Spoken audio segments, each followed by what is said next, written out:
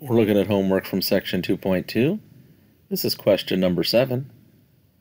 Use the dot plot to list the actual data entries. What is the maximum data entry? What is the minimum data entry? So let's review what a dot plot is.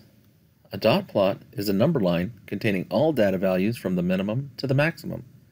We place a dot above each data value in our data set. If a data value appears multiple times in our data set, then there will be multiple dots there. So when we look at this particular dot plot, we notice that the number 21 has 3 dots above it. That means that our data set contains the number 21 3 separate times.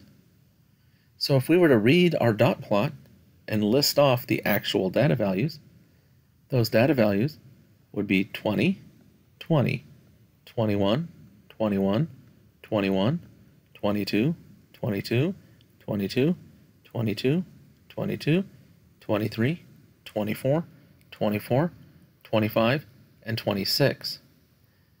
So which choice above would be the correct answer? And the answer here is choice A. Then we're asked for the maximum and minimum data entry. Well, if we start with a minimum, the minimum was 20. And the maximum data entry was 26.